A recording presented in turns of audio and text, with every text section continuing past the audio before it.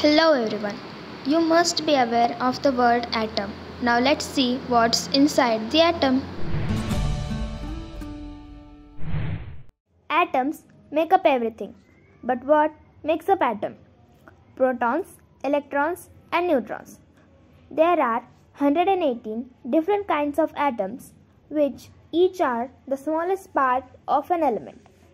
If we observe elements like gold, carbon and oxygen in modern periodic table, we can say that they have very different properties which don't look but act same.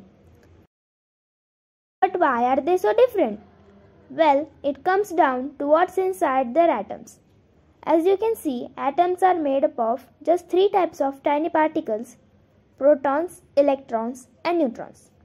And each of these tiny particles does something special.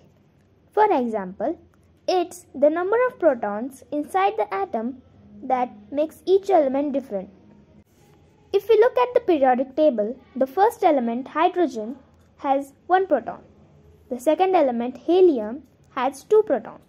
And third element, lithium, has 3 protons. This goes on all the way up to the 118th element, that is oxygen, which has 118 protons. By the way, the number of protons in an atom is also called as atomic number, which you can see here in the periodic table of elements. Now let's talk about electrons. Electrons are much smaller than protons. They zip around the protons in an lightning speed, making something called an electron cloud. Electrons do this because they have a negative charge, which always pulls towards the proton's positive charge. This pull between the positive proton and negative electron is called the electric force, and it's always there. So whenever a free electron gets close enough to a lonely proton, they become part of the same atom. So why do atoms need neutrons?